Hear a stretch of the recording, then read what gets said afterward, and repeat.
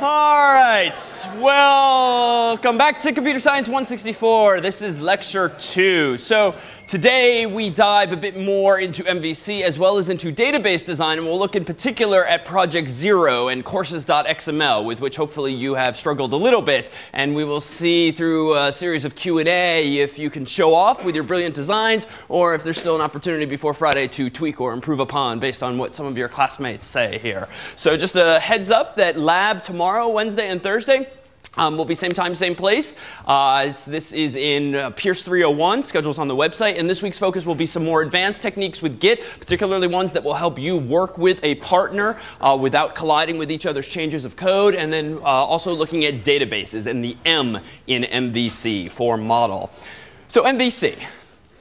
What was this all about? What was the point of introducing this construct in the first place? What do you got? Yes, Carl. Logic for each particular component, so you can change one component easily. OK, good. So having separate logic for each component, so to speak, of your application, so that you can change each one individually. What else motivated this notion of MVC, as opposed to just writing raw PHP like you might have done in 50? Separate the presentation from the logic of the data? Yeah, so particularly separate presentation from logic. So the C is controller, the V is view, and those are meant to conjure up the idea that those two can and probably should be separate for any number of reasons. Why should your views, why should your data be kept separate from the actual logic of your program?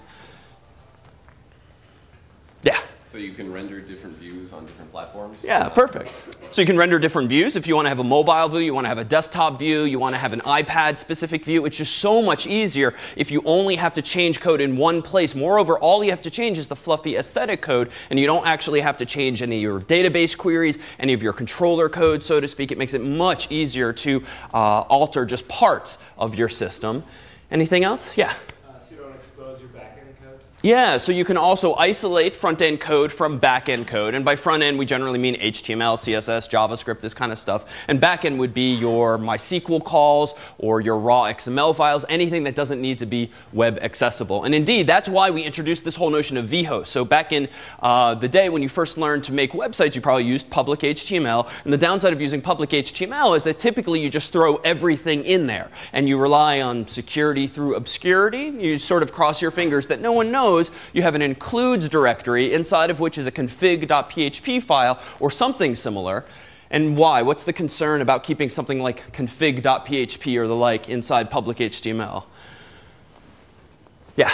It has like your API keys and all that stuff. Yeah, exactly. It's going to have sensitive information, probably a database username and password, maybe some API key from some third-party website. And in short, if something goes wrong with your website, you screw up the open bracket question mark tag, or you mess up the configuration of your web server like we did last week, it's relatively easy to accidentally just expose your raw code so that the PHP interpreter does not actually execute that code. Rather, the web server just spits it out. So you want to not trust yourself. And so thus what did we introduce? Much more of a directory structure, and vhosts help us create the illusion that all of that stuff lives in the root of a web server. So this painted the picture of MVC, and we focused last week on controller and view. We didn't really have a model because I pretty much just hard-coded the links that I wanted to have for each lecture and for each video and for the syllabus right into my views. But today we can improve upon that a little bit and take advantage of some of CodeIgniter's features that facilitates this. So you'll probably or hopefully have mixed feelings by the end of a week or two from now with CodeIgniter. On the one hand,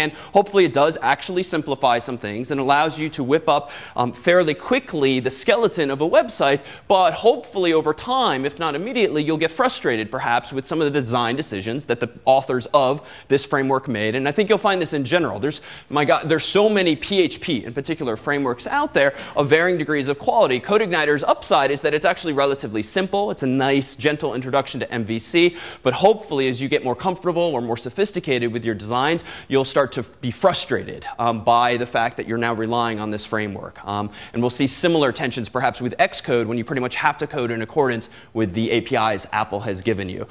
So this is just the fluffy picture that CodeIgniter presents that really does kind of depict the whole workflow. So if you had trouble wrapping your mind around what happened, really you can think of it in these terms, whereby index.php was, recall, the main controller for all of CodeIgniter. It was the only thing last week that was in the HTML directory. Everything else was in a directory called system or application, and we'll see that again in a bit. And that's totally CodeIgniter specific. This isn't some fundamental web concept. It's just their particular design. But what's interesting about CodeIgniter is when an HTTP request, whether GET or POST or something else, comes into that index.php file, there's logic in there and in related files that figures out how to route that request to the appropriate controller. And the simplest way that CodeIgniter does this is just by looking at the URL itself. So this is a canonical excerpt from their own documentation, whereby if your website is example.com and the user visits /foo/bar/baz,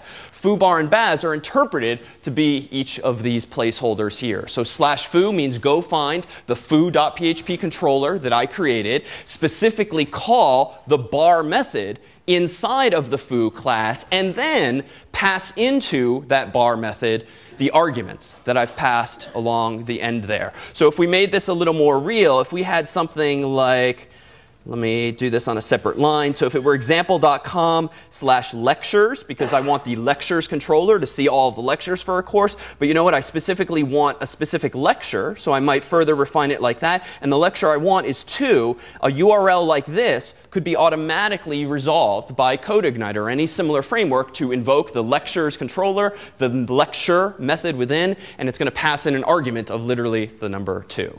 So none of this was, all of this was possible when you only had HTTP gets and posts, and we typically used ampersands and question marks to pass in HTTP parameters. But there's definitely a trend these days toward prettier URLs, things that just have slashes and tokens in them and not question marks, ampersands, and the like. And just to remind, why? What was one of the values of having slightly sexier URLs like this than things with lots of question marks, ampersands, and equal signs? Yeah? Yeah, so that's one of the biggies, just search engines. Because a typical search engine like Google, if it sees a URL that has a question mark and a whole bunch of parameters, typically it's going to ignore those parameters, at least in terms of the listings that you put in a search engine, because they're assumed to be dynamically generated. And if you individually indexed every page on the internet that took HTTP parameters, you would just mushroom the number of web pages there. So this is a way of sort of telling forcibly the internet that you actually do care that there is content specifically at this destination.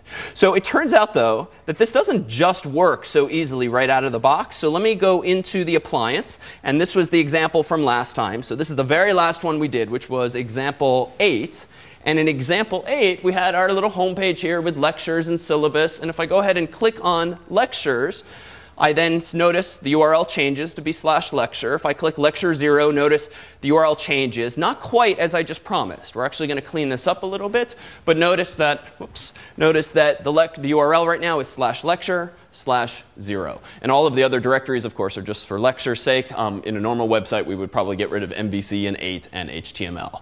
So it turns out that what you're really seeing here, let me go back to the first page here.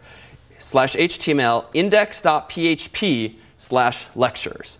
And there's actually a non-trivial number of student groups on campus that run like MediaWiki installations, which is like Wikipedia software, or WordPress installations, where you see, frankly, these horrific looking URLs, where you see index.php in all of the URLs, and then some stuff after it.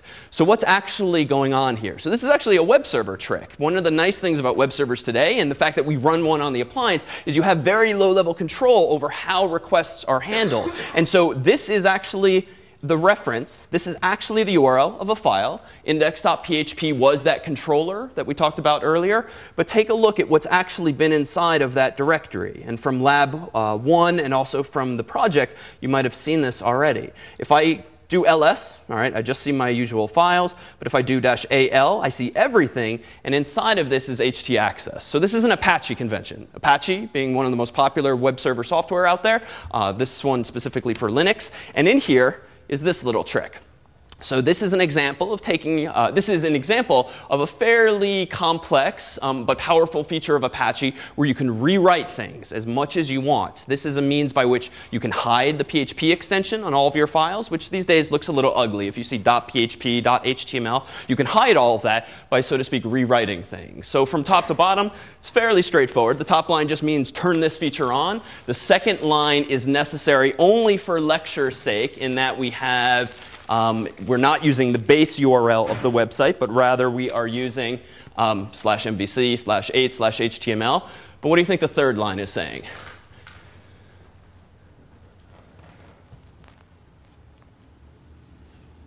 It's a condition, so it's sort of a weird way of writing an if-else. Go back to sort of the basics. Like they're just stealing syntax that we've used in other languages. So exclamation point. Not. All right, index.php, index.php. The backslash is probably there because just escape it, right? Otherwise, it would be any character, a wildcard. $1 is actually, you wouldn't really know this necessarily, and it's a little weird. We don't have a pointer here just yet. So the $1 is referring sort of forward-thinking wise to whatever's going to be matched in parentheses on the next line. So by next line, I mean, that's OK. I'll find one later.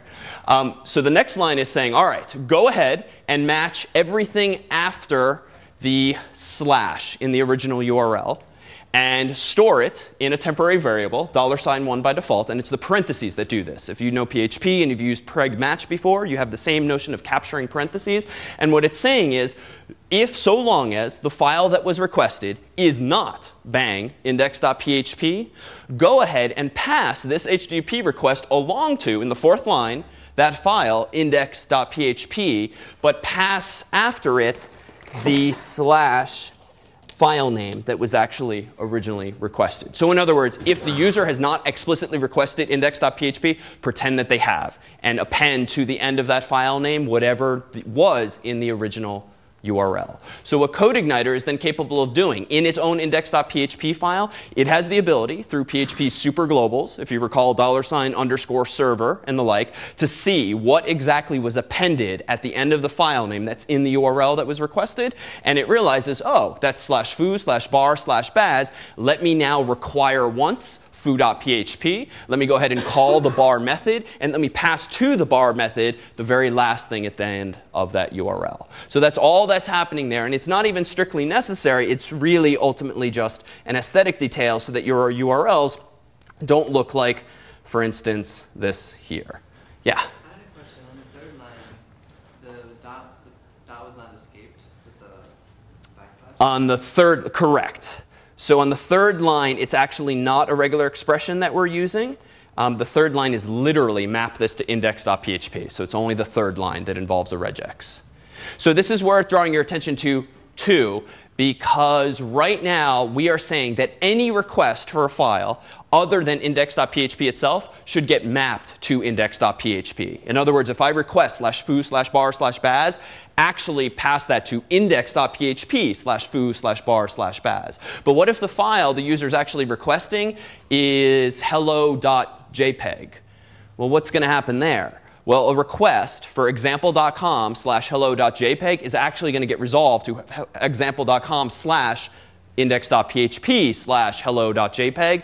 Bad, right? Because that's obviously not the actual graphic file. So among the things you'll have to bear in mind is as you design this and future sites, and you actually have assets like CSS and JavaScript and images, realize that this dark magic actually does need to be tweaked so that you're not routing absolutely everything. And if you look in CodeIgniter's documentation, there's more sophisticated ways of doing this, so you don't have to hard code every possible file that you want to whitelist. What does the L mean at the end of the fourth line? L just means last. So if you had other rewrite rules, this one would say stop executing here once it's matched. Another hand somewhere? Yeah? How do you handle like more RESTful routes?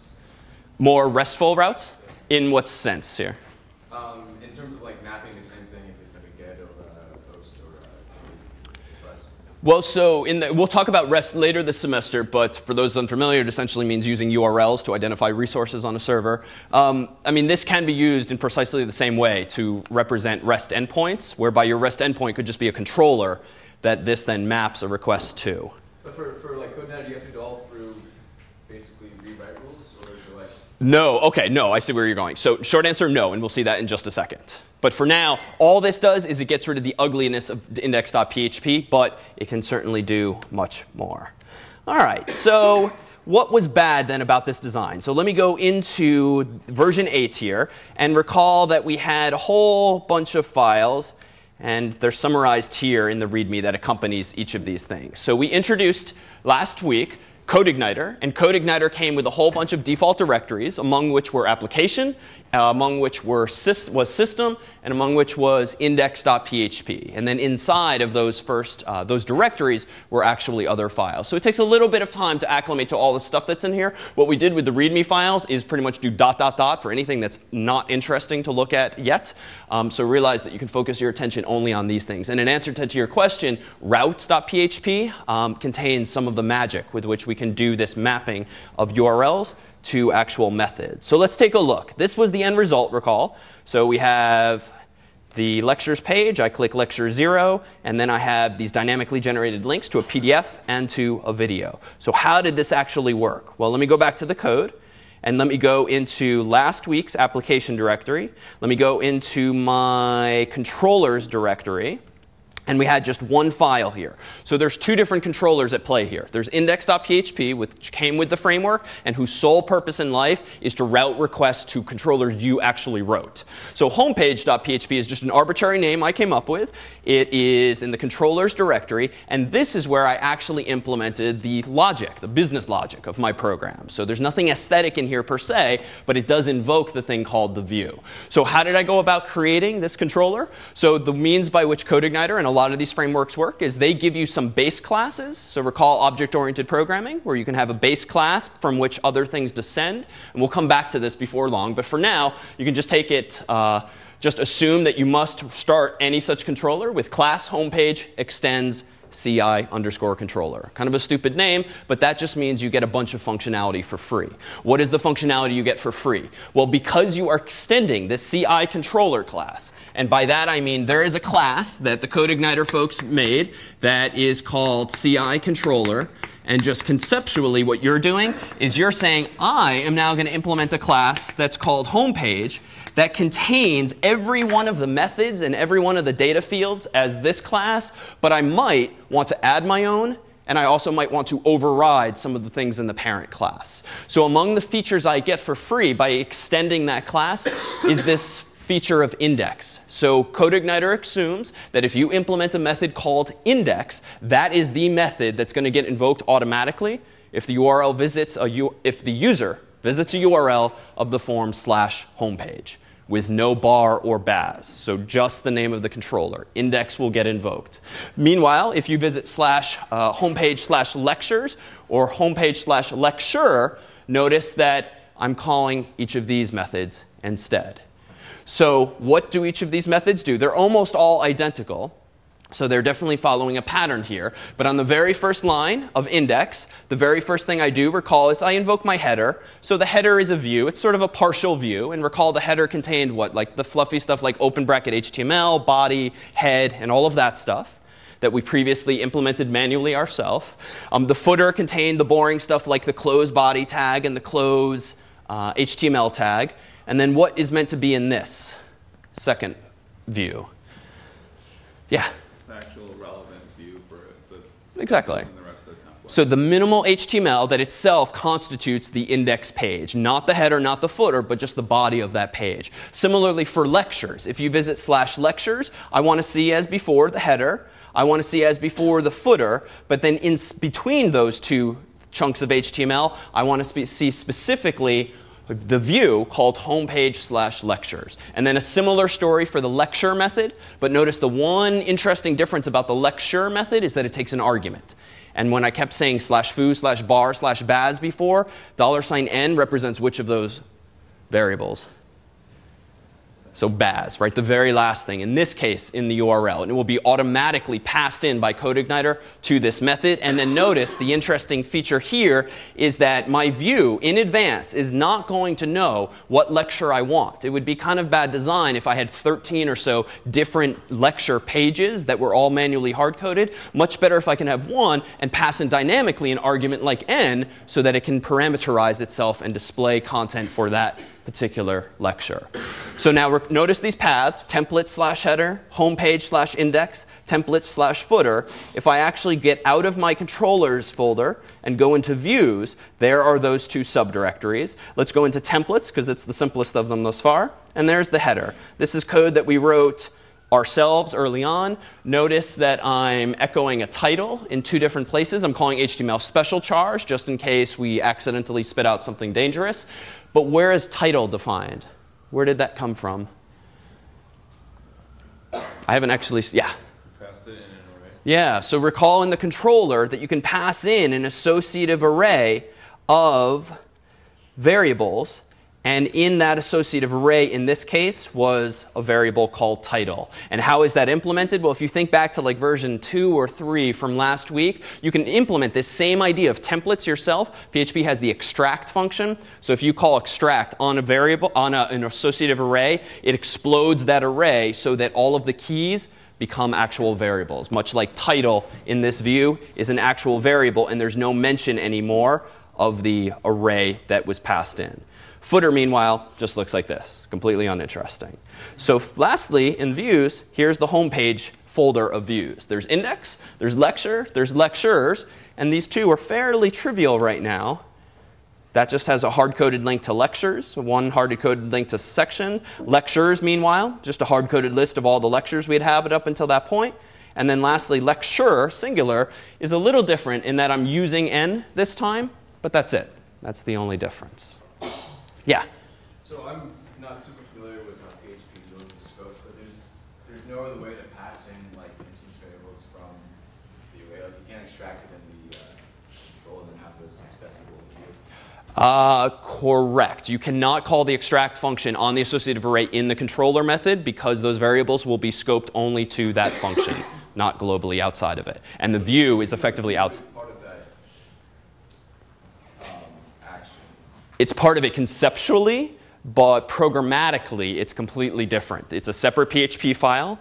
You are accessing that separate PHP file by way of a method that is called, in this case, this load view. So it's in its own separate namespace. So the only way to pass data or variables in is by way of an argument. Otherwise, it won't have access. And in terms of rendering it different ways, like let's say you want to respond to JSON or something, can you? Oh, no, I'll figure it out. If you want to respond in a different way? Sorry, like I mean, one of the things you might want to be doing is you want to be pinging the server for data back, right? So if you want to respond in if it's coming from a mobile app or something, respond as a JSON object. Okay. How would you like? Never mind. OK, well, so I can guess what I think your question is. What you can probably do in this case is you can output code conditionally. So you could say the equivalent of, in pseudocode, if mobile device, then go ahead and do these 3 lines. Right. Otherwise, go ahead and do these other 3 lines, which might reference different views altogether. Alternatively, you could do the trick we talked about last week where you actually move the user to a different domain, like m.example.com, and you just have a different set of files there, but you can still borrow code from both mobile and non-mobile versions. But typically, this is where you could do something like the user agent detection. If this is a mobile device, spit this out, else spit this out. What like render as JSON, render like a collection as something? How would you do something like that? So that's even easier. If what you want to spit out, as in the case of Ajax, which odds are you'll want to use for Project Zero, well then you don't even spit out HTML. Rather, what you can simply do is something like this. If I get the data I want to return to user, you can do something effectively like JSON encode, though there's a CodeIgniter method for this, of the array in which all of my data is stored. And then this stuff goes away. And does the routing engine automatically send in the format? No, so you would have to do that. So your AJAX call, where if you're presumably using jQuery, you would somehow send an HTTP parameter that either says, give me back JSON as opposed to HTML, or you would simply have your AJAX query hit a URL whose sole purpose in life is to return JSON and never HTML. But that would it'd have to be like a custom route, right, to do it with the formatting. Oh, with the .json convention? Oh, yes, you could do that in a few ways, but one of which would be you could do it in a custom route. Yeah, Lexi. Yeah. So, would you be returning the JSON string or just like echoing it in its own view? Returning that's a good question actually. If you were, he's not there. I'm actually not sure. Well, so if you use the built-in JSON methods, it takes care of that for you. If you simply echo it here, I think bad things will happen. Let me check on that. Rendering it, right? What's that? Because you're not really rendering it if you just do echo. Well, I mean, what do you mean by rendering? I guess you're not rendering it in its own view like a typical AJAX. No, you wouldn't need a separate view file at all. If you're just returning JSON, you don't need the cruft of HTML or any templates or anything like that. No. Yeah? You don't have to set an MIME type or anything like that, though? Set a MIME type? If CodeIgniter would do that for you if you actually use their JSON encoding method as opposed to just doing it yourself. If you did do it yourself, like you might have before a framework like this, yes, then you would say something like, before echoing this, you would say header, content, type, application JSON, or text JavaScript, or similar, so that the browser knows. Most browsers are fairly resilient, but that would be best practice. Yeah? Is it better style to parse a template or render a view? Do you know? To parse a template or render a view. How do you distinguish the two? So CodeIgniter has its own set of, a template class, a parser class, and then rather than using just variables that come out of seemingly thin air, then you have placeholders for them. Oh, so the advantage there is performance potentially, because things can be cached more effectively. So that's typically the advantage there. And we'll also talk maybe later in the term about JavaScript templates engines that can do something similar for performance, client side. Yeah, and back. Is there like some standard design practice on how to choose how many controllers a website has? Like if you had like a lecture page, should you make a separate controller for that? So that's a good question and perfect segue, actually. So there's actually some shortcomings with this design right now. And if I wanted to, for instance, let me transition to the lecture 2 directory for today and go into version 9 and go into application controllers again. This is almost identical. I started by copying and pasting version 8 that we just looked at. So if I wanted to introduce the notion of not just lectures but also labs, the natural next step for me would be to use my existing homepage controller and simply add a labs method and a lab method. And then suppose we had review sessions or sections. Well, you can imagine just adding more and more methods to this particular controller, but things start to get a little messy at that point, right? And conceptually, once we have all these different types of classes which have different types of resources, like labs don't have videos, but lectures do have videos, we might want to functionally display the data in a different way. And so at that point, you might very well want to introduce a lectures controller that handles all things related to lectures and a labs controller that does the same for labs. And so that actually, and that'll be version 10 here, would be probably the best design, certainly as things start to scale. So generally, you would come up with a controller for any sort of distinct functionality that you want your application to provide. And maybe it's themed around real-world entities like lectures or sections. Maybe it's themed around data like courses or departments or lists in the case of Project Zero. It's really up to you to draw those lines. So how was this routing actually happening? Well, let me go into briefly my config directory, and you might recall from lab or from section or from Project Zero if you've started playing around that, actually let me go into routes here, config routes.php. So notice that I actually have, let me go into version 8 so that we don't see too much at once, the application, config.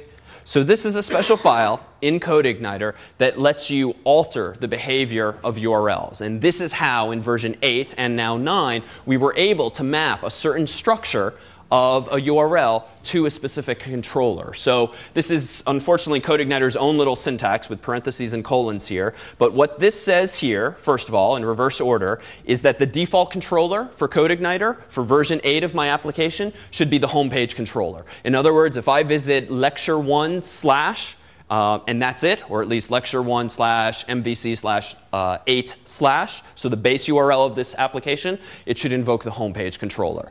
Right? And so that's nice because you can map it to something arbitrary. And for those of you who did attend lab or have played around, what is actually normally the default controller that you see when you just visit slash once you've just installed CodeIgniter?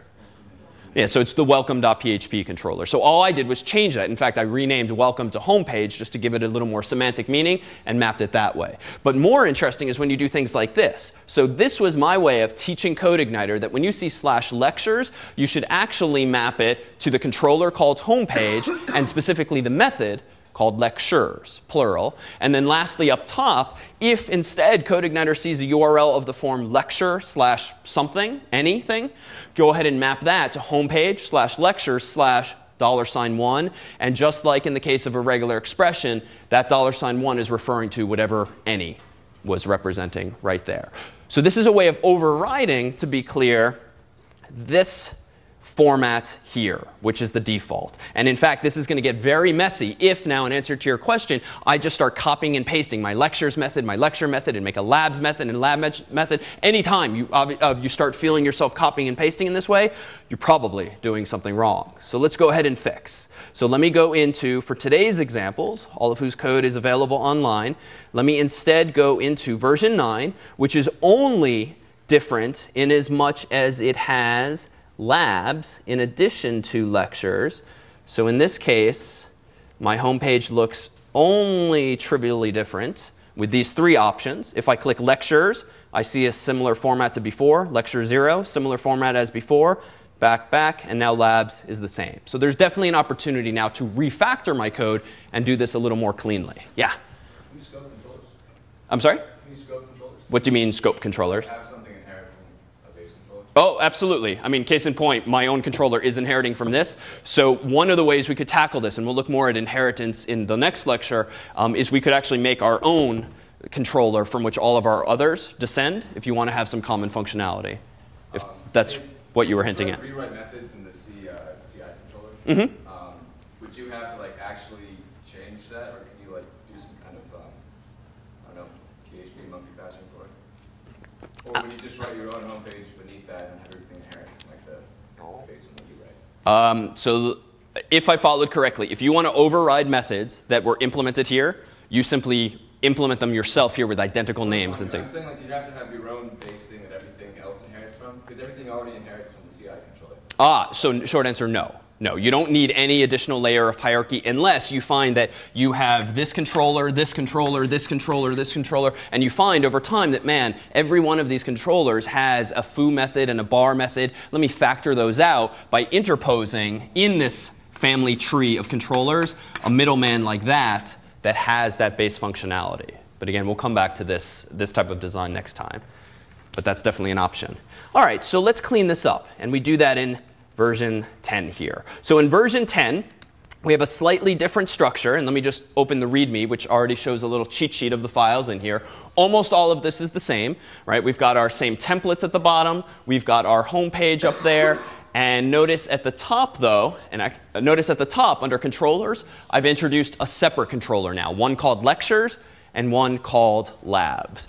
So let me actually go in there and see what's different this time. So first, in application, in config, in routes, notice that I've cleaned up the mess that I was starting to make. And I call it a mess because if you have to hard code half a dozen or more routes, there's got to be a cleaner way of doing this. And so sure, I'm going to go back to the original, and I'm just going to rely on CodeIgniter's default mechanism of /foo, /bar, /baz. So in my controllers now, notice I have a few controllers here. In welcome.php, I just used the same name this time rather than come up with an arbitrary homepage.php file. The only thing this welcome page does is it displays my main menu. So it displays a header, then the index, then the footer. So that's identical to what we had before. And those links include labs, lectures, and sections. So just to be clear, if I go into version 10 here, what we see is that. So that's all that's inside of that view called index.php. And just to be super sure on the same page, if I go into views and I go into welcome, index.php, that's all that's there. That's where that came from. All right, so the interesting part, and the step forward this time, is that now I have a lectures controller. And this is much closer to a good solution now to this problem. So class lectures extends CI controller. Why do you need that? It's just so that the whole system works together, among whose features will be index will get called automatically for us. So in the index method, notice we're doing the same thing as before, but this time I'm opening the lectures/index file as the contents of this page. And then notice I ditched the lectures method. I decided this was a little sloppy, and so I'm going to tweak my URL scheme a little bit now to be consistent with CodeIgniter's defaults, and my function called lectures will still take a argument n so that we can pass it in to that template in this way. And again, just to make clear that there's really no magic here, in the index page, that's all that's there. It's still hard-coded, so there's still a little more room for improvement, certainly, in that I don't want to be hard-coding all this HTML every week. But if I now go into the lecture page, notice it is fairly like what it was before. So ugly URL, but it's just mapping to deterministically predictable URLs on our CDN server. Echo n is dynamically spitting out the number of the lecture, so we can get the right PDF and video. All right, so in the end, what does this version look like? Well, if I go to lectures, notice the URL at the moment is, let's call it slash, because this is just messiness as the result of having so many examples in one lecture. So let's click lectures. Notice it changes to lectures, and now notice with lecture 0, it changes to be a little longer than before. We had slightly shorter URLs, but now it's a little clearer that foo, bar, and baz in this case are the lectures controller, the lecture method therein, and 0 is just an argument that's passed in. Any questions? All right, so what are we, yep? Yeah, so if your website's really big, you have a lot of links hard-coded in your HTML templates, right? Is there a way to abstract that out and tell CodeIgniter to generate that URL from your controller? Indeed. So if you actually look at CodeIgniter's helpers class in its documentation, there's a number of methods related to URLs, one of which will give you the base URL of the whole project. But realize it was deliberate that I hard-coded the CDN links because those are on a different server altogether. All of my other links were actually relative. So it should be pretty portable. Other questions? Yeah? What happens if your method takes more than one argument? Good question. So the CodeIgniter folks have decided it would just be /0/x/y/z. You separate them by slashes.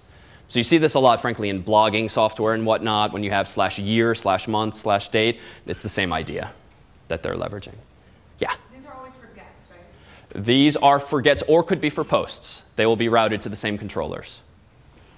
Yeah? Is there a way to only have, for instance, just the ID of, or the number of the lecture and not have any additional arguments show up in the URL? So absolutely. We could really, you mean something like this? Well, no, ask the question like, what happens if you have more arguments? You said they would just keep being appended as more.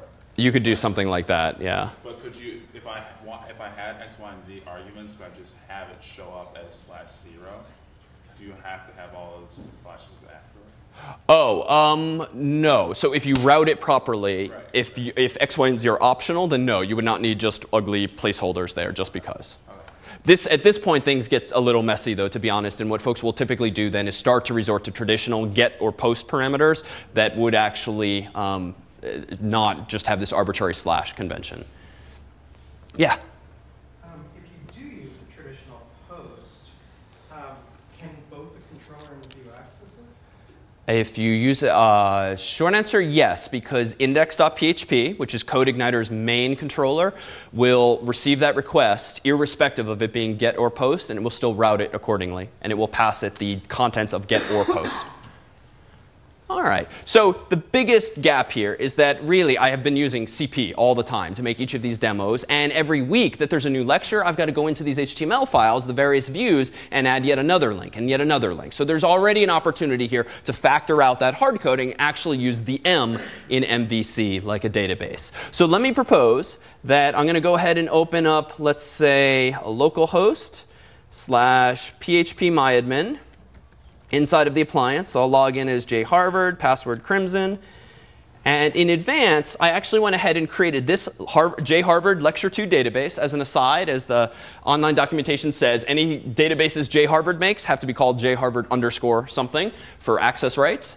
And I'm going to propose, just to keep it super simple, a lecture is going to be a table that looks like this. All right, it's got an ID, which uniquely identifies it. It's just going to be an integer. And it's got a name, which might very boringly be lecture 1, lecture 2. But in theory, it could be lecture 1 : HTML5 or something to that effect. So we have that duality. And then under labs, we have the exact same idea, where we have an ID and a name. And what I went ahead and did is pre-populate this just so we have a working demo where labs has a lab 1 and lab 2, and lectures, if I clicked over, has the same thing. So in short, our data is now in a database, not in an HTML file. So how do we go about implementing the M in MVC, and how does this all sort of transcend CodeIgniter itself?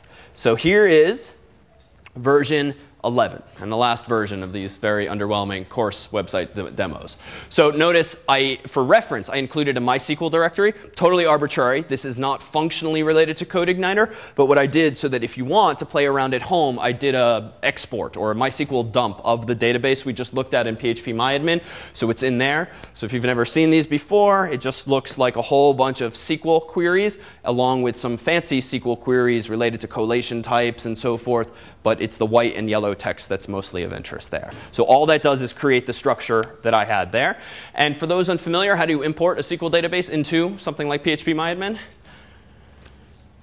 You can use the import tab, right? You probably used that before, or at least the export tab. Or you can sort of do it the real way, whereby there is a MySQL command line client called MySQL, and this is available on most any system that has a MySQL database. The usage is typically -u for the username, like JHarvard. -p means I will have a password for you. It's best not to put it here, because otherwise, why would you not put it there? So it gets logged in my history. And in fact, if you have nosy neighbors on the same system who are running commands like ps for process list or any number of other commands that show you what everyone else on the system is doing, well, they could, in that split second of time that your command is running, they can see what password you are using. So never should you include passwords on the command line if anyone else has access to the system. And what database do I want to use? Well, I want to use the Lecture 2 database that I created in advance. And then if I want to import the contents of that SQL file into this database, well, it's going to wrap onto 2 lines here. So let me do this on a separate line. MySQL-u, JHarvard-p, JHarvard _lecture 2, and then input redirection. So you might remember this from 50 or similar, but you have the ability, JHarvard lecture 2.sql. This will run the command on the left, and it will pass it as standard input, the content on the right, and it will even prompt you if you need to for the password. It doesn't exist because now I'm in the wrong directory. Then I could type crimson and hit enter. And so we'll actually see the command line client in a bit when we look at more sophisticated problems that arise with SQL in particular, called transactions and locks that help solve. All right, so here it is. The last example of a mobile, if underwhelming, course website, version 11. All right, so in application this time, there is still my same directories as before, but I've introduced a models directory. Let's assume that's a black box for the moment and just go into controllers. And in controllers now, let me open up lectures.php. And this now is what captures really the spirit of MVC, whereby thus far we've just had some logic and we've had views, but we haven't really done anything interesting like fetch some data and then prepare that data in some way and then pass the data to the view. The most we've done is pass in silly little strings like lecture 1 or the number n. But now, thanks to this notion of a model, we can, in my method here, call a method like getLectures. So this is a method that I've written. This is an embodiment of the M in MVC. And apparently this getLectures method is inside of a class called lecture. And I can access that class, apparently, by way of this. So for those unfamiliar, and we'll spend more time on this in the future in both PHP and JavaScript, this just refers to what again? The current object. So right now we're inside of an object, specifically a lectures object. Notice that in the line prior, I'm telling CodeIgniter, hey, load the model called lecture, and that is just referring to a file we'll see in a moment called lecture.php, capital L. And the next line, what CodeIgniter does when you call load model, quote unquote, something, it then makes that model accessible to you via that syntax, this arrow and then the model name.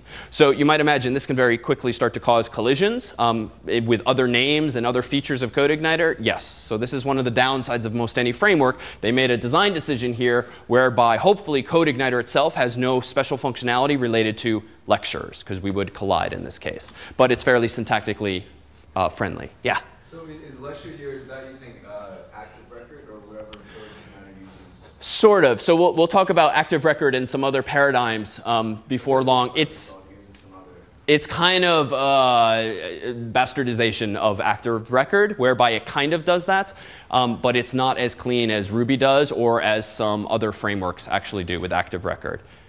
So we'll come back to this. Active record essentially means using a PHP class that maps directly to a row in a database so that any changes you make to the object are then reflected in the database. So we'll see that before long. So it's similar. And if you actually Google around, search around on CodeIgniter's documentation, you'll see how they qualify it as sort of active record. And they actually have an active record class that's a little more similar. Right, but this doesn't extend that extensive of the default class. No, right. Yeah. OK, so assume for now there's a class in the world called lecture. There's a method inside of it called lectures. And what that does is it returns an array of objects. And each of those objects represents a lecture. And inside that object is going to be an ID and a name for the lecture. All right, and thereafter, what am I doing with it? Well, I'm going to do the same exact thing as before, where if I want to alter the functionality of my view, I just have to pass in more data. So this time I'm passing in data in the form of this array called lectures. And so if I now look in my view, let me go into views, lectures, index, notice that I now have this. So I've deleted the hard-coded lecture 0 and hard-coded lecture 1. I now have a for each loop. I'm iterating over the array I've passed in with lectures as lecture. And then I'm dynamically outputting on each iteration the current lecture's ID using object notation. So this is not an associative array. It's an object, hence the arrow. And then over here, I'm escaping that lecture's name. So now I no longer have to ever touch my view or my model or my controller for that matter. All I have to do is add rows to the database, which I could do sort of, I could cheat and just use PHP myadmin, or I could implement like an administrative interface that I type lecture numbers and names in to a form. In terms of code blendedness, is there a preference for like using PHP to generate HTML or using a template or anything? So it's a good question. So CodeIgniter, one of CodeIgniter's proclaimed features is that they don't have a template and they don't have a template language, because typically a template language does almost the same thing as it does, at least as much as you, well, it can be approximated with actual PHP. The danger in using PHP for a templating language, especially for large projects, is that you can execute arbitrary PHP code, even though it's only supposed to do things aesthetically, like spit out an ordered list or text or the like. So often in companies or in projects where you have maybe third-party developers or contractors who you want them to do the HTML work and you want them to do the design work, but you want your people who actually are more trustworthy to have access to the database and raw PHP code, then you would use a templating engine like Smarty is a very popular one, and that is purely aesthetic. And that's a little white lie. You can also execute arbitrary code, but you can disable it. So in short, CodeIgniter is nice in that you don't have to learn some arbitrary template library, but those do have value, especially for performance if you can start caching them. And there's, again, client-side versions. So what's the M? Well, the last directory in here that's new is models. And notice that there are two files. These are almost identical. And these, frankly, are some of the nuisances, I think, of CodeIgniter, where the class is called lecture, but they make you write the file name in lowercase. But this is not an uncommon PHP paradigm. So in lecture is now a class that does not extend CI controller. It extends CI model. And all this does is it implements a method called getLectures, and it uses CodeIgniter's syntax for executing a SQL query. So give me this CodeIgniter instance's database object and select both ID and name from the table called lectures and order it by ID in ascending order. And then this last query here executes, it gets the results and then returns all of them as an array. And for those unfamiliar with CodeIgniter, frankly, CodeIgniter's database library does not add all that much. This is essentially comparable if you recall, to MySQL query, select ID, name from lectures, order by ID ascending, and then doing the equivalent of while row gets MySQL fetch assoc, fetch object of result. We'll do this, lectures gets array, lectures gets row, return lectures. So if this looks unfamiliar, all CodeIgniter is doing is simplifying what in CS50 or similar you might have done a little more manually. And so you can refer to the online documentation for their library that simplifies that. What's that? It can. So that is one of the upsides of using CodeIgniter's library. But there are, it is using something called PDO, which we'll glance at briefly today or next time. But that is among the features. You don't have to call MySQL real escape string anymore if you use a number of these abstraction libraries. Yeah? Are we allowed to extend something like doctrine record instead of CI model? Can we use doctrine? Yeah, if you really want. Sure, you can use other libraries if you think it lend itself to a better design. Sure. Other questions? All right, so where did the database connection come from? Just to close this loop. So when in doubt, check out the config. And in config, there's a lot of files, most of which we don't care about for now.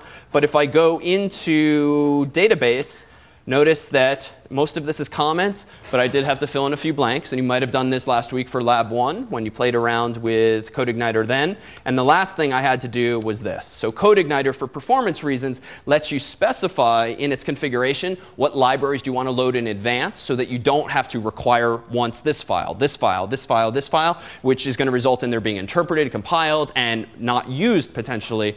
So with this line here, autoload, I'm saying I want to use a database for this particular application. Make sure that this arrow DB is accessible to me. So when diving into Project Zero, don't get distracted as best you can by this sort of CodeIgniter specific stuff that's not all that intellectually interesting. Much more interesting to take away from this thus far is the fact that you have these models in one directory, controllers in another, views in another, and how they intercommunicate by way of method calls from one to the other. That's the interesting idea. Any questions? All right, let's take a 5-minute break. All right. So everyone's awake now, but to help maintain that state, we've propped open some windows with erasers. So hopefully that will help here. And I'll get more interesting. All right. So now we get to have more fun design discussions, hopefully, specifically in the context of databases. So we spent some time reviewing the design docs and style guides that have come in over the past couple of days.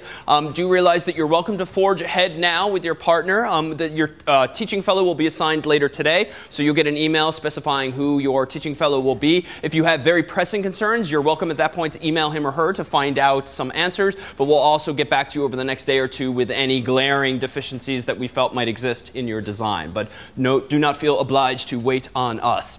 So, databases. So this is something you'll likely make use of for this project or for some future project, whether it's in the form of a MySQL database, which is probably going to prove to be the common case, totally fine, very reasonable. You might end up choosing, in the context of iOS later on in the semester, SQLite, which allows you to store an entire SQL database in a single binary file on disk, or in the case of iOS, on the iOS device itself. But you can still execute queries on it, even though it's not a server that's actually running. It's just a binary file. But all of these databases, whether in MySQL form or SQLite form, are relational in nature. And what does this mean? Well, it means that you can think of them, frankly, like Excel spreadsheets with tables that have rows and columns, and you might have multiple worksheets or multiple columns. Now, we interface with these tables either via something like phpMyAdmin, which is nice because it's just user-friendly and it simplifies the process. But you can also use, as you saw before, the command line. And we'll use the command line in a little bit to establish two separate connections to a database and see what can go wrong if we simulate two different users trying to, say, withdraw money from a bank account from two different ATMs without implementing the database checks properly, as we shall see. So consider this example. So thus far, you're probably familiar with SQL and selecting data, inserting, update, and the like. But let's make sure everyone's on the same page with regard to more sophisticated queries. Still pretty simple, though, using what are called joins. And these can either be implicit or explicit. So for the sake of discussion, assume that some database has two tables at the moment. There is an employees table, which has an employee ID column and a name column, the first of which is numeric, the last of which is strings. And then we have an orders column, which has a product ID, a product name, and an employee ID. And the employee ID signifies who sold that product to some customer. So just looking at these two tables, does anything rub you wrong about the design of this? And this is actually taken from a website called W3 Schools, which has plenty of things wrong with it. So here's one of them. What's bad about the design? Ignore the query. We'll get there. What's bad? Just one employee can sell a certain product. Okay, so well at the moment, okay, so this is think of this as this is orders. So who sold that product? Well, if two employees sold a chair, that's not reflected in that. Okay, so if you have two people tag teaming, maybe you have a trainee and the senior salesman. Okay, so we can't model that because we have to give credit to one person. That might be reasonable, but fair. Yeah. If you had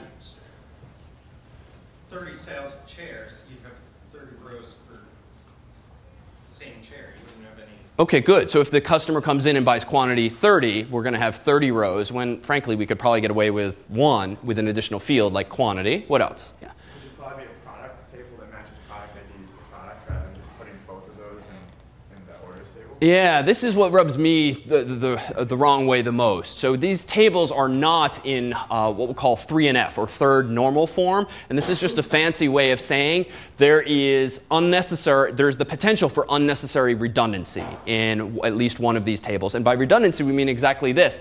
Notice that you've got printer, table, and chair, and each of those is apparently uniquely identified by a product ID. And yet the implication of this orders table here on the right-hand side is that if we sell another chair, another printer, another table, not only is the product ID going to end up as in another row of that table, and that's okay, but so is the name again and again and again and again, and it's just not necessary. There's an easy opportunity here to have, as you proposed, a products table, and what field should probably be in that products table? Yeah. Exactly, simple as that. So product ID and product name. Now the problem, of course, is that if you factor out product name from that table, but you want to execute queries in the future that give you back the person's name or employee ID, the product name, and the product number, it feels like you're going to have to select from this table, select from this table, select from this table. So we've gone from one SQL query to 3. For instance. Well, and that seems to suggest that we slowed things down just to be anal about keeping everything nice and neat. But the reality is this is how relational databases are meant to be used, and they allow you to join tables again so as to create temporary tables in memory that contain precisely the information that you want. So here's a simple example that doesn't even use yet the keyword join. If I want to select an employee's name and the product name, from these tables, I can do this syntax here. Select employees.name, comma, orders.product. So you just very explicitly mention not just the field name, but the table from which it comes. That's not strictly necessary. You can get away with just saying the field name if it doesn't exist in both places. Otherwise, it's ambiguous, but better stylistically, perhaps, to be ever so readable like this. From employees, comma, orders. So you put a comma-separated list of the tables from which you want to pull this data, where employees ID equals employees ID in each of the tables. So in other words, this is implying that you should take this table here with employee ID and this table here, and if you can imagine in your mind taking one table, moving them around on the screen, and overlaying them in such a way that the employee IDs line up, what do you get? You get a slightly wider table that contains the information you care about, or specifically, all you're asking for back is name and product. So the table you get back is going to look like this. So all this while, if you've been using SQL before, CS50 Finance or the like, or this current project last week, what you're doing when you select is getting back result sets, but you can really think of those as temporary tables in memory. And so in this case now, we can iterate over this as with MySQL Fetch Assoc or with CodeIgniter's equivalent, and we can print out that Ola sold this, and Steven sold this, and Steven also sold this. So what's the point here? Well, this is a very simple example, but certainly this model here is not going to scale very well. You're just going to have spending a ridiculous number of bytes for large data sets redundantly. Moreover, what's a future performance implication if you store table, table, table, table, table, table, as well as its number, 657, all over the place? Yeah? So you want to like change the name? Yeah, something simple, right? Like you just want to change the name. Now you have to do an update on this entire table, change all these rows, which is going to trigger a reindexing of that table potentially, which itself is going to be slow. So in short, there's just no reason to do this. So the goal of any table design, certainly for Project Zero, is to ask yourself, is there any redundancy here? And can I factor something out? Another canonical example is zip codes. If you are storing an address book of people, you've got a name, first name, last name, phone number, city, state, zip. Well, which of those should actually be factored out from that table? Yeah, so city, state, right? It might feel very natural to just have every row in the table have a user's entire address, but do I really need Cambridge, Mass for 02138, 02138, all over the place? Rather, I can probably use 02138 as a key, store only that in my address book table, and then have a zip codes table that maps zip code to city, state. Now, that's a bit of an overstatement because the US has made a mess of the postal codes, and so there are actually multiple city names sometimes for given zip codes. But that's sort of an orthogonal problem. But the idea of factoring it out is at least a good takeaway here. So let's be more explicit as to what we're actually joining here. So before, now after. So the syntax is slightly different, but it allows you now to express with the SQL join keyword exactly what you want to do. So let's select name and product from the employees table joined on orders. So the fact that I've written this on 3 lines, totally arbitrary. It's just for formatting's sake. So the table I'm selecting from now is employees join orders. But what do you mean join on those 2 tables? You have to specify. Join on employees.employee-id such that it equals orders.employee-id. So in other words, take these 2 tables and line them up in such a way that the employee IDs line up on both sides. Now, as an aside, there's other types of joins that might very well be relevant to even Project Zero or future projects. There's left joins, there's right joins, there's full joins, inner, outer joins. So this is an example this is the default join scenario. But suppose that one of these tables had, suppose there was employee number 5, like Malin, David, and he hadn't sold anything.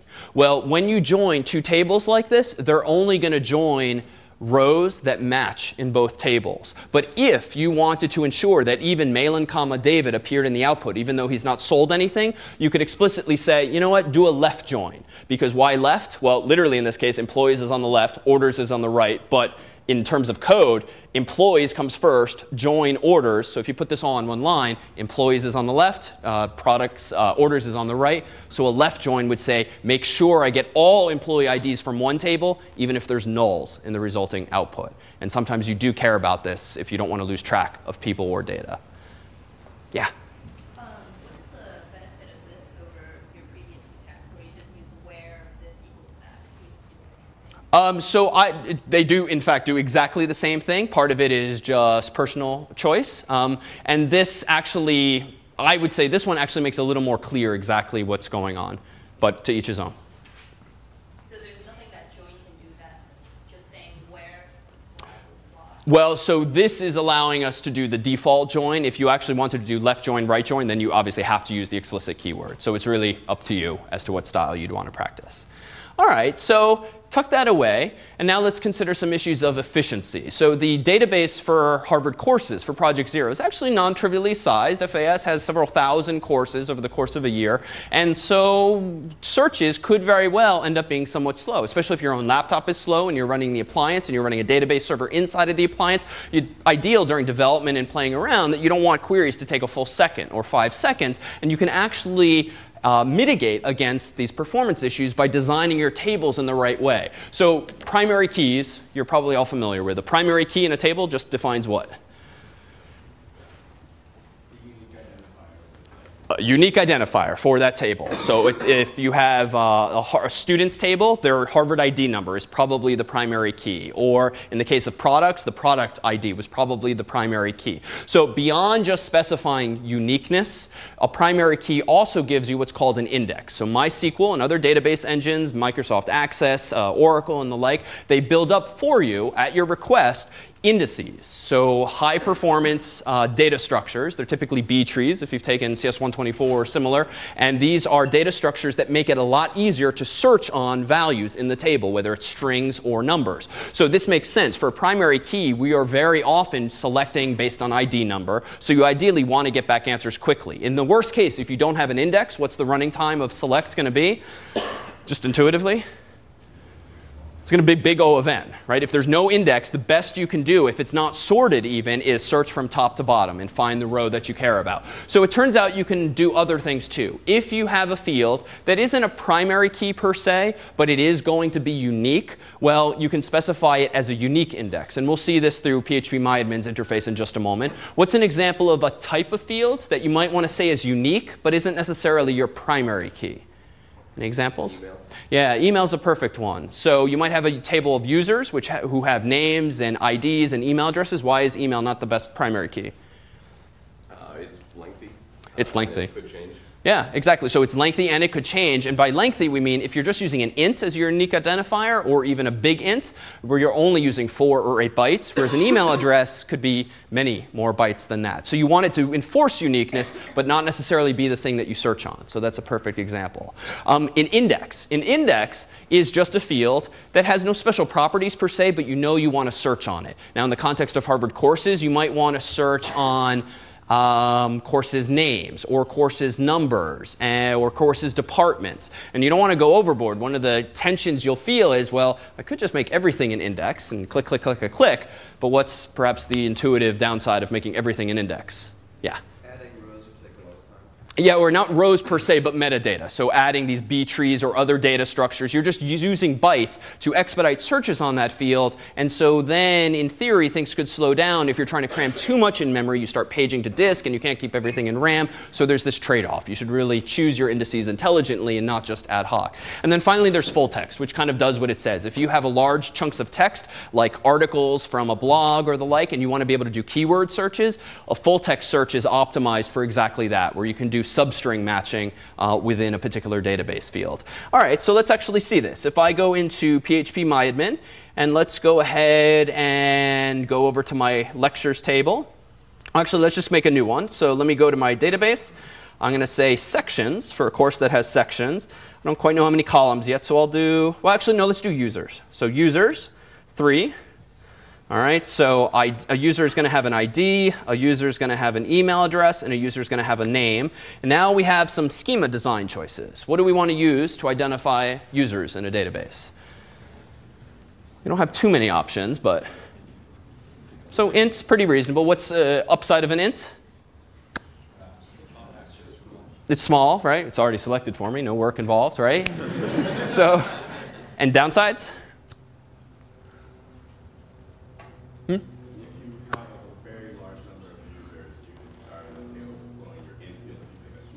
Yeah, absolutely. If you use something that's too small, and maybe a 32-bit int is too small if your users sometimes come and go and they add or delete their accounts or they create lots of fake accounts or the like, you could imagine using up the various ints. And even though MySQL and other database engines support auto-increment, auto-increment's purpose in life is to forge ahead in perpetuity. Even if you delete user 123, the auto-increment feature is not going to go fill in that blank in the future. Rather, you're going to have gaps in your data. And you could go back and manually condense everything, but this could break URLs that are out there on the internet. Think of Facebook URLs if you haven't chosen like a name on Facebook, but rather you just have $ID equals 12345. That's your Facebook ID. You don't really want to change users' IDs on them, nor do you want to change globally your whole database. So frankly, these days, spending 8 bytes instead of 4 per user is not all that unreasonable. And frankly, this is one of those sort of Y2K-like decisions. You might as well make the right decision now rather than have to change everything some number of months or a couple years later. So big int is reasonable. But int, not bad.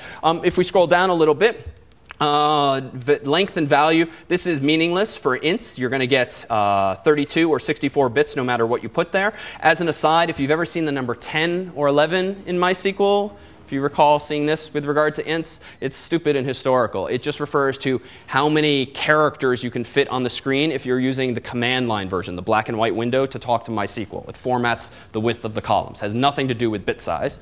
Attributes. So what should I probably choose here? Yeah, unsigned, right? Unless I'm going to actually have negative IDs, I might as well not waste 2 billion or even more, many quadrillion numbers just by allowing for negatives. Shouldn't be null. What about index? Yeah, primary makes sense. Nice and efficient, 8 bytes. And sure, I'll go ahead and do auto increment. Now, how about email? I have a few types to choose from. And let me scroll down to the ones that are germane here. There's all my string types. Which one do you want? Okay, varchar y. Okay. The variable length. Okay, so it's variable length. All right, so how long is an email address? 50 characters at most. 50? Okay. So this is where you kind of should pause, right? Like, could be, but you could have crazy long email addresses. And if you don't check for those things when users register, you could end up with unanticipated consequences. What to choose? Frankly, erring on the side of too much is probably best. And frankly, I had a sort of anal habit, tend to choose multiples of 2, but 50 is fine as well. But you might also see historically 255 was very common for years because old versions of MySQL only supported lengths up to that. You might see 65,535, which is a 16-bit value. And there's other numbers that are common. But it's up to you. All right, but what else could I have chosen? What would be the advantage of char over varchar? Yeah? It's always 10 characters except filled with spaces. Yeah, so it's always 10 or it's always 50 characters. So on the upside, that actually facilitates searching because I can actually then do random access to email addresses and I can search a table more effectively because I know what the boundaries are. And that's very useful. I don't have to search for the boundary or the equivalent of \0 if you think back to C. But the downside of using a char field as opposed to varchar? You do, right? Like if your address is like mailin@me.com, like I'm wasting a lot of bytes, just null bytes, just to pad it to length 50. So for an email address, varchar is pretty reasonable. But again, these are the kinds of decisions that are perhaps non-obvious. Do you want it to be null? Well, you have to decide that for yourself if you want to allow it to be null for an email address. Probably not if the users have to register for it. Auto increment doesn't make sense. And this, we said unique before, so let's go with that. And then up here for name, what do you think?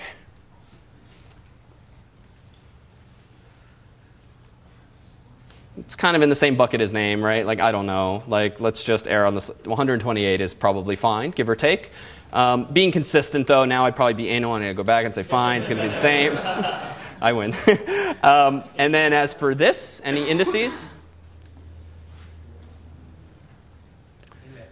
So maybe, right? Like if you want to facilitate searching on users' names, sort of Facebook-style autocomplete in the little search box, maybe. We would actually want to put an index on this field to search by that field. For now, we're not implementing Facebook. We just have a users table, so we won't. But that would be among the questions to ask yourself. Yeah, Carl? So why would it be 127 as opposed to 128? Why wouldn't it be? Yeah. Oh, it doesn't. Wait, why would it be? Like you said earlier, 255, so should this be, to be consistent, shouldn't this be 127? Oh, yeah, but then that's not a power. It's, yeah, so then I just like powers of 2. I actually don't know what the additional byte was. It was probably used for the terminator of some sort. But now, there's no terminator, at least at this boundary length. So good point. Touche. All right. But here's now another juicy question that you probably have completely ignored if you've used PHP-MyAdmin before. What table engine are you going to use? Now, by default, in recent versions of MySQL, you get InnoDB, which is the data, which is the format in which your data is going to be stored. If you're familiar, in the world of file systems, if you've taken 61 or 161, you might know of NTFS, HFS+, any number of other FAT32 file systems. Actually, in 50, we talked about FAT16 in the context of compact flashcards. So these are just standards that the world has decided on for storing data on disk.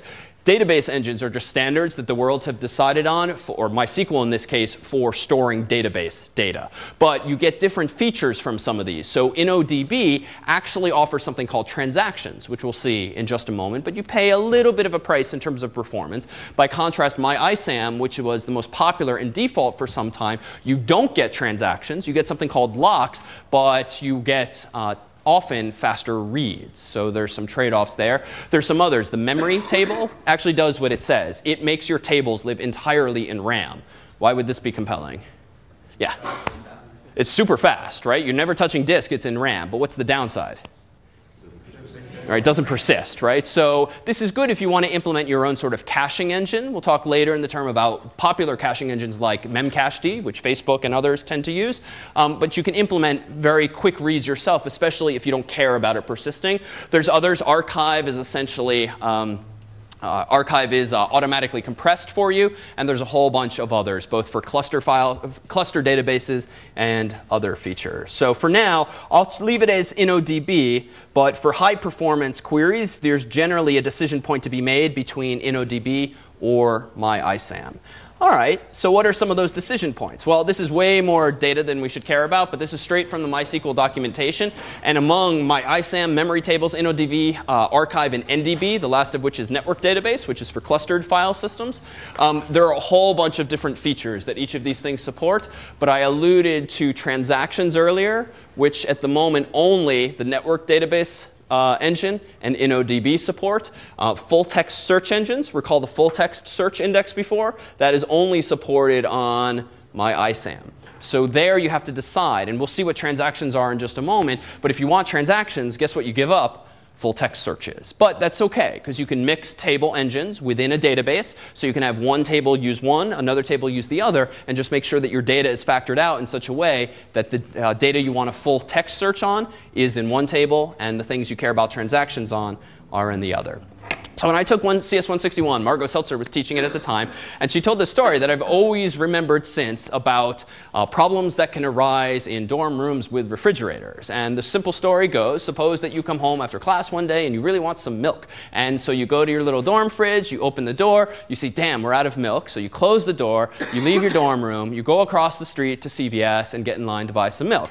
Meanwhile, your roommate comes home and he or she opens the fridge, wants some milk, damn, there's no milk, closes the fridge, walks out, goes across the street to some other store or the other CVS and gets in line to buy some milk. You come home, put milk in the fridge. He or she comes home and damn, now we have bought way too much milk, right? Because neither of us really likes milk in the first place, but that was the way Margot told the story. So what is the problem here? Well, you have access to this shared resource, but you looked at the state of the world, then you made some action based on it, and then you updated the state of the world, but simultaneously someone else, your roommate in this case, might very well have been doing the exact same thing, synchronously, in parallel. And you know that computers today are often multi-threaded, which means even if they have one CPU, they create the illusion of parallelism, multiple things happening at once, but really, if you have two threads doing something in a computer, this guy might do a couple operations, take a few CPU cycles, then this guy might go, then this guy, then this guy.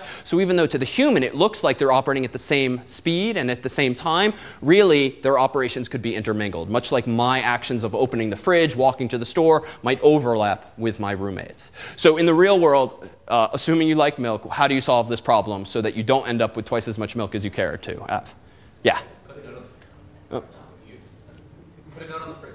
Put a note on the fridge, right? You put a post-it note on the fridge saying, gone for milk, right? And so that should hopefully provide your roommate with a clue. It should lock them out effectively of actually inspecting the state of this world and misinterpreting what the outcome should be. Or you could literally, if we want to borrow database terminology, you could lock the fridge, right? You could padlock it so that they can't even see inside of the refrigerator. So it turns out in databases we can do exactly this sort of thing.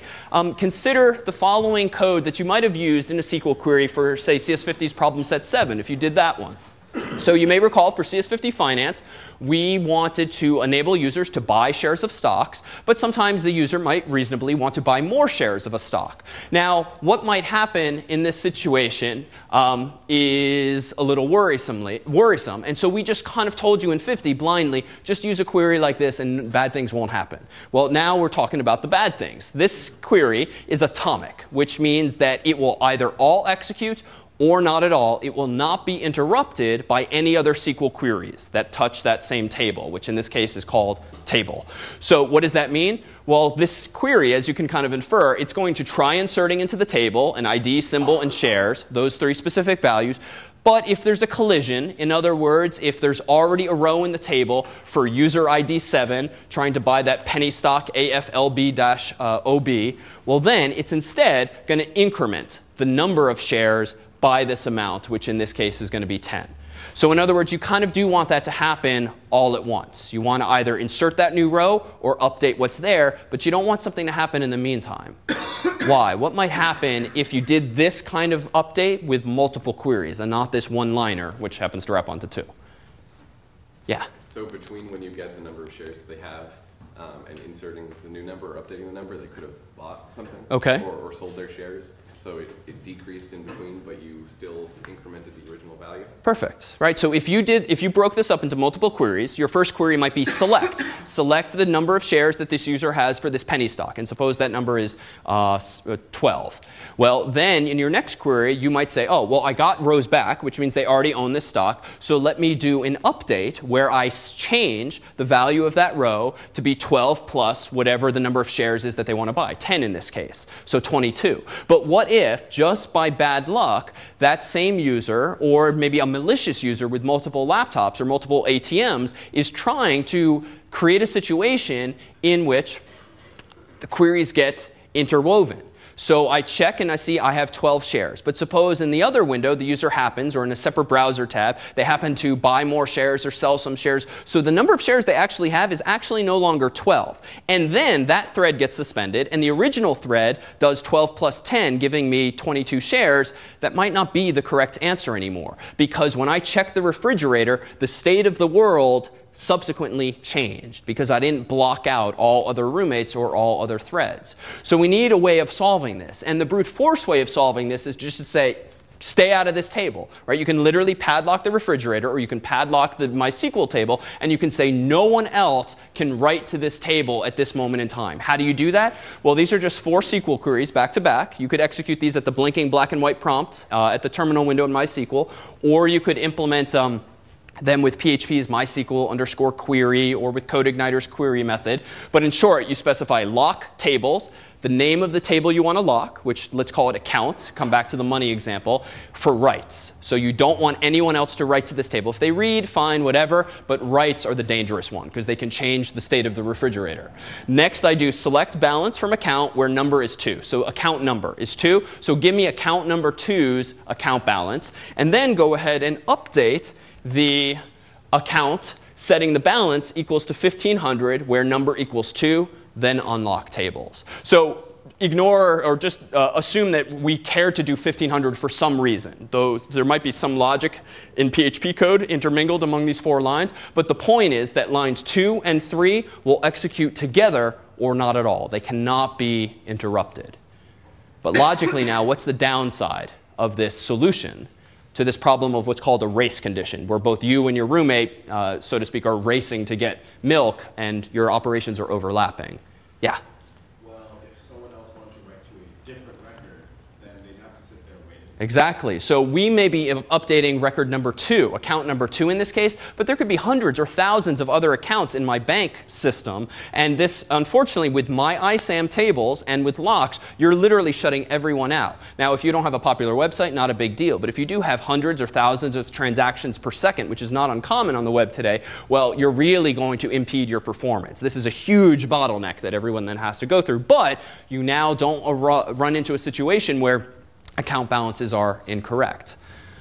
What's other downsides? Yeah? You could run into a deadlock. So for example, let's say your account balance 1500 depends on the result of some other database query that needs to write to tables or something. Perfect. Then that query needs to execute first, but you've locked the table Perfect. So you can find yourself in situations, the general topic is known as deadlock, where both people are waiting for the refrigerator to be open. So both you and your roommate are stupidly standing there because the note is there somehow, and you got yourself into a situation where you didn't, I'm pushing the analogy a little too far now.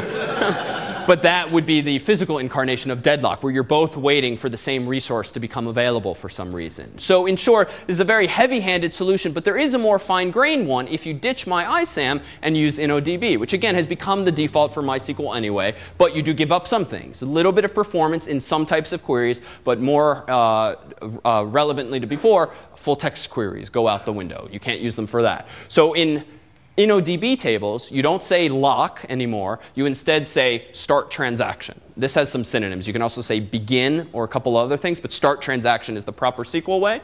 So here we're doing update. Suppose the following scenario happens. Update the account, set my account balance to balance minus 1,000 where the account number is 2. And then update this other guy's account balance to plus 1,000 where account number is 1. In other words, transfer $1,000 from this account to this account. Kind of ideal if these two transactions are not interrupted, right? So that the money actually exists when the transfer happens. So how can we do this? Well, with transactions, we can actually do not only updates and inserts, we can do selects, check the value to see if something bad actually happened, and then only commit the transaction if everything is good. And by this I mean the following. Start transaction. Let me go ahead and update the account, setting the balance equal to balance minus 1,000 where the account number is 2. So in other words, debit $1,000 from this account. Then go ahead and add $1,000 to this account, account number 1. And then let me do a sanity check. And there might be some PHP code intermingled here. We're just looking at the SQL queries, top to bottom. Select the balance from account where number equals 2. If I detect in my PHP code that the value I just got back is actually negative, this is bad, right? Something bad has happened. I've tried debiting more money than this person has. So what do? Well, thankfully, with transactions, you can literally execute the SQL query rollback, which will undo everything you just did up until the point of start transaction. The only exception is things like drop table, drop database cannot be unrolled, but you should not be doing that programmatically anyway, right? So in this way, you can ensure effectively that all 4, or really all 6 of these queries are executed all at once or not at all. You won't get your database into some inconsistent state. So what's the takeaway here? Anytime you have tables, especially multiple tables, where you might need to update 2 things at once. I need to remove some money from this person, add some money to this person. The problem is that, again, if those same rows are touched by a different thread, whether accidentally or maliciously by an adversary trying to create this race condition, you don't want to end up giving someone more money or less money than they're actually owed. So let's go ahead and let's see if we can see this here. Let me go into the appliance. Let me SSH to, all right, here, Crimson. So MySQL-U, jharvard-p, jharvard_lecture 2. All right, so now I'm logged into the database at a blinking command prompt here. And let me go ahead and open up a second window. We'll move it over here, SSH to the same system. Let's do MySQL-U, jharvard-p, jharvard_lecture 2, Crimson. All right, so now I'm connected at a MySQL prompt. So this is essentially like the non-graphical version of phpMyAdmin. So let me go into phpMyAdmin, and just for the sake of discussion, let me go ahead and create a table called, let's say, cache, and 2 columns. So this will be the user ID, and this will be the amount of cache that he has. So we'll just do an int. We'll do a decimal, which a decimal, recall, is a very precise number. Can have, let's say, 65 numbers and 2 numbers after the period. This will be a primary. And this will be, whoops. OK, so now I have this cache table. So now, if unfamiliar with the command line, notice that I can do the following. Show tables, semicolon. This shows me exactly what's in my tables. If I do, let's say, select star from cache, I get an empty set. So suppose I want to do this. Insert into cache, let's say ID cache, let's say user 1 is going to get, let's say, $100. All right, and then user 2 will get $200. All right, so now select star from cache. OK, so that's correct. And now let's go ahead and do this. Start transaction, semicolon. If you see the arrow, it means you forgot the semicolon, like I just did. All right, so now let's go ahead and say update cache set cache equal to, let's say, how do I want to update this? Let's go ahead and cache equals cache minus 100, where ID equals 1. But meanwhile, that thread got suspended. So my alt tabbing is equivalent to that thread being put to sleep for whatever accidental operating system reason. So now I'm going to go here and just do select star from cache. All right, so that's good. So now let me go ahead and do update cache set cache equal to cache minus 100, where ID equals 1. So what is this? You can think of this as the Bank of America's implementation of their ATM. Right? I'm at an ATM. When I say give me $100 out of the machine, and after typing in my PIN, this is the query maybe that's executed. By default, queries in MySQL are auto-committed. So we've had this notion of commit all this time. It's just they've all happened automatically. Every query is auto-committed. But if I do this now, it is indeed executed. So now select star from cache, and he has $0. So now let's go over here and hit enter. OK, so that's good. Select star from cache. So this is the other ATM machine if I'm kind of like tag teaming on two different side-by-side ATMs here. OK, that's bad, right? So that should not have been allowed to happen. But hopefully, if Bank of America implemented their ATM correctly, they have executed, after the update, a select, doing a sanity check. Has it gone negative? Because if so, damn it, we don't want to give this guy his $100, so we better not commit this transaction. Let's instead do roll back. OK, now let's reselect the table, and it's back to 0. So even though that was a simple one query, we could have rolled back a dozen queries in this way if we wanted to. So any questions on what problem we're actually trying to solve here with transactions? And for those who don't want to raise their hand, oh, yep. Sure.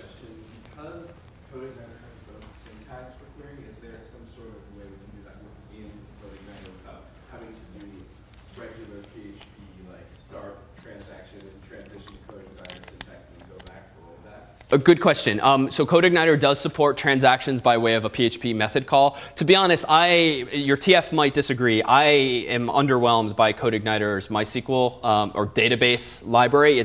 To me, it's just rewriting what is raw SQL queries anyway. Frankly, I think doing something like this is very reasonable in CodeIgniter, where you do your own SQL queries in the actual query method, and in this way, could you then execute begin transaction yourself, roll back yourself. So you can use the MySQL library. I've just been unimpressed with it. Doesn't really do anything for me other than force me to learn their syntax. Plus, it's easier to express, I think, more sophisticated SQL queries if you're doing it yourself. Other questions? All right, so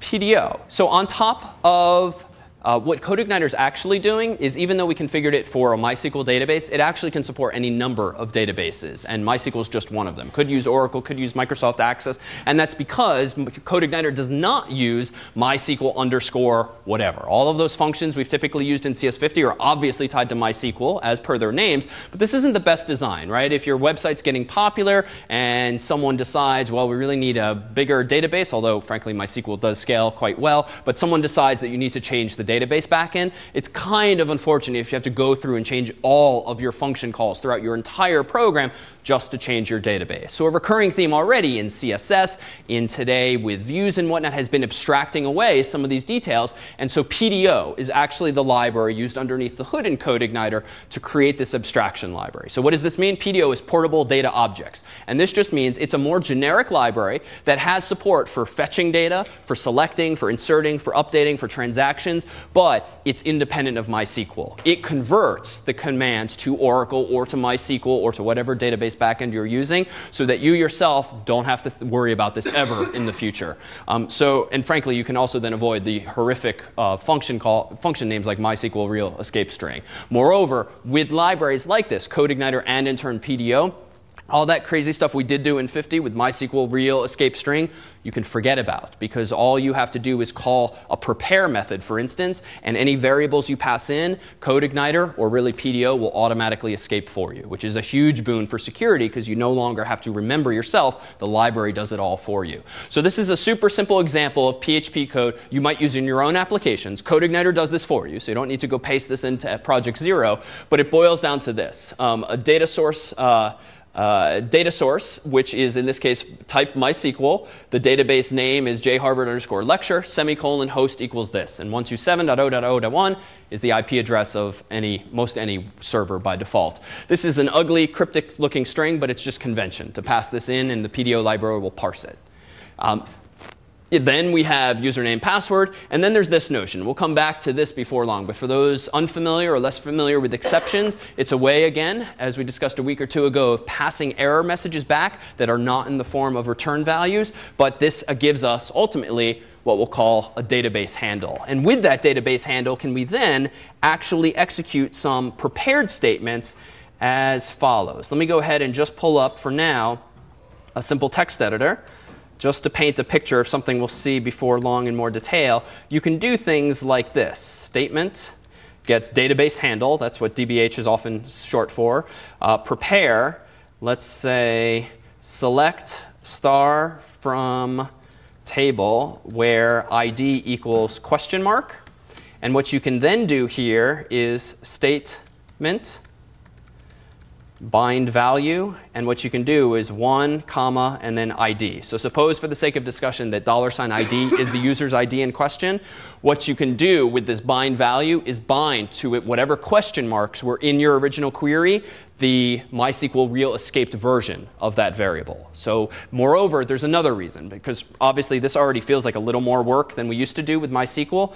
What else does this do? Well, the upside of prepared statements for performance is that if you're using a SQL query in a loop, as you might be for Harvard courses, querying course after course after course or something like that, and you're executing the same query again and again, what the prepare statement, prepare method does is it essentially pre-compiles that query. Or rather, it tells MySQL, I'm going to be calling this same exact query, differing only in terms of 1 or 2 values, again and again and again. Please optimize for that, so that on each subsequent execution of that same query, it's much faster than it would be otherwise. So these are generally known as SQL as prepared statements, and you don't need this cryptic numbering. Unfortunately, it's 1 indexed, it's not 0 indexed. This is a little cryptic, I think, so more compelling, I think, is to use colon and then something like ID. And then what you can do is this. You can ditch the whole binding manually, and you can instead do this. You can execute that statement, passing in for any of these name parameters, something like this. So you pass in an associative array that then maps values to the placeholders that you put in. So if you think back to %s in printf, colon whatever is now the new placeholder for this library. So realize this is a better way of doing those kinds of substitutions. All right, so an opportunity now for some design decisions that will hopefully reaffirm how amazing your design is or how much room for improvement there might be. So let me go into, I'll go into the file here. Let's see. Let me go into courses.xml, which is a pretty big file. If you find that it's hanging when you open it up in a browser, it's just because the browser is not very good at opening 10 meg XML files. So open it in TextEdit or something like that. So here is the very first snippet here. And let's see. Just for the sake of discussion, and there's not really right answers, but there are some bad answers, I would say. How many tables or what tables should you probably be thinking about creating? You could have one big table.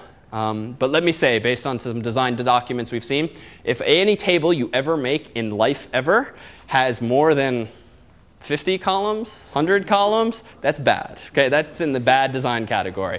The reason being that usually suggests that what you should really be doing is factoring whatever data is in those fields out and making them rows instead of columns. The principle that should guide you with designing database schemas for SQL is relatively few columns, but an infinite number potentially of rows, or at least millions or billions of rows. But the width of tables should not be that large. So what do I mean by that? Well, let's flesh out some of these details. So a course has what things that we need to associate with it? You don't need to have all this data in your database necessarily. What's it? Terms offered, okay, is it fall or spring? And we say in the spec that it suffices just to import the spring courses. So you can even throw that detail away and only import spring courses. Yeah? Okay, so department, and this is an annoying Harvard little thing, right? Like there's the Department of African American Studies, and then there's just African and African American Studies. Computer science is under Division of Engineering and Applied Sciences, which technically doesn't exist anymore. So that makes searching sort of annoying. And in fact, those of you who are C concentrators, if you go to the Q guide, we're still categorized under the entire school instead of the subject area. But so be it. So that's up to you to decide. I would argue from a UI perspective that I am not in the habit of searching for the Division of Engineering and Applied Sciences. So maybe using what Harvard calls course group is maybe a little more consistent with normal students' mentalities. What else do we need to associate with courses? Yeah? Faculty. All right, so faculty. And faculty is an interesting one. So suppose I have a courses table, and the course table at the moment has the course title, let's say. It needs a unique identifier. What's the best candidate? Catalog number, except, and we did post this on the help board. Anyone come across an interesting corner case yet? Yeah? Two courses with the same catalog? Yeah, so an applied math class and a religion class somehow both have the same catalog number. So welcome to our world in playing with this data. So we've emailed the registrar. For now, it suffices to skip, I think, the religion course, which isn't offered this term, but like next fall. But you can handle that however you see fit. For cases like that, I mean, is it better to have our own local ID and then the catalog number? It's a really good question. On the one hand, that would be compelling because then it's deterministic and you control the input source. On the other hand, the catalog number is supposed to uniquely identify courses. And I would argue that I would shy away actually from having your own unique identifier only because if you want to rerun whatever script you're writing to import the data, if you want to re-import the data, you have to somehow in perpetuity remember those mappings that you made. And it just seems like unnecessary complexity to me, at least. Where's the catalog number up there? Catalog number is in the very top. Cat num, where is it? There it is, cat num.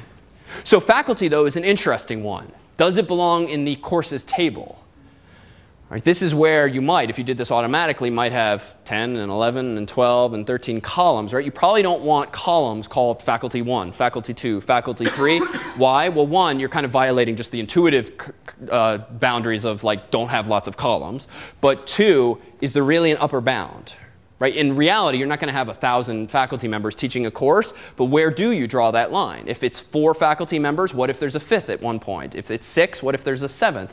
So whenever you have that tension where you have to decide how many of these do I need, it probably means you want to grow vertically, not laterally. So if I wanted to have a separate faculty table, what should go in the faculty table versus the courses table? Yeah? Okay, so the name of the professor. ID. So his or her ID. So that's an attribute in the XML file. The course's catalog number? So the course's catalog numbers. Okay, so suppose I did this. Not bad, but push back now. Teach more than one course? Yeah, so what about people who teach multiple courses? Now we run into the employees products issue where we see table, table, table, table, right? We see mail-in, mail-in, mail-in, mail-in, or whatever the name is. And so we should actually factor that out probably. And so what people will typically do is they'll have a third table, and they'll say like course faculty. And often the convention, you can decide on your own style, is to use the name of one table concatenated with the name of the other, usually with underscores, but just be consistent. Don't use all caps. I'm just doing that because I'm using a text editor here. But what would we have under course faculty then? Faculty ID, course ID, and faculty ID. Good. So we would say something like faculty ID, and then let's say cat num. And even cat num, you want to be careful because I think the same course has the same catalog number, even if it's offered both terms, fall and spring. So you want to be careful there that maybe you need a second key there that's maybe term ID. But maybe you can ignore that because we say you only need to support spring. So you could maybe ignore that detail. But this lends itself to an interesting design issue. It turns out that this is probably a candidate for a primary key. Even though it's a little long, it's a string. This is a pretty good candidate for a primary key. Is this a primary key, or is this? So not really, but it is a key, it's what we'll call a foreign key. So anytime you have a primary key from one table in another table's fields, you call it a foreign key. But the reason for this extends beyond the semantics. If I go back to PHP myadmin, and suppose I have, let me do this real fast. Let me do a courses table that's going to have just 2 columns, an ID and a name. And this one's going to be varchar 255, enter. I'm going to make the ID field a primary key. Now I'm going to really fast make a faculty table with 2 columns, just an ID and a name, and 255. And again, I'm going to make this a primary key, enter. So now I'm going to create this join table, so to speak, where I'm going to call it course faculty. It's going to have 2 columns for now. We'll ignore the term issue. And the convention is if you call something ID in one table, in the course table, you should probably call it course ID, and this should be faculty ID, so it's clear to you, the human, what it's mapping to. But let me go ahead and say these are both ints. Let me say that this is actually meant to be indexed, because I do want to search on it, but it's not a primary key, and it's not necessarily unique if you have multiple faculty teaching the same course. Let me go ahead and click Save there. But now let me do this. In PHP myadmin, notice that there's this relation view. If I click on relation view, notice that I can somehow tie this field, course ID, to all of the other tables in my database. And so if I highlight this, let's say courses.id, I can tell MySQL that there's this inherent linkage between the courses table and this course faculty table. And moreover, once I select this linkage and then scroll over, notice that I can specify these rules. On delete or on update, do the following. You can tell the database to cascade the results or to delete as a result of one table changing. In other words, if I delete Malin from the faculty table, that should, if I set up these triggers, so to speak, should result in all of Malin's courses from the course faculty table automatically being deleted for me. And I no longer have to manually do that with SQL tables. Moreover, this constraint will ensure that just in case I do something stupid, I cannot technologically input an invalid faculty member's ID or an invalid course ID into the course faculty table because I've told MySQL this field must map to this other table's field. So those are the things you should be thinking about. Labs tomorrow, Wednesday, Thursday. We will see you next time.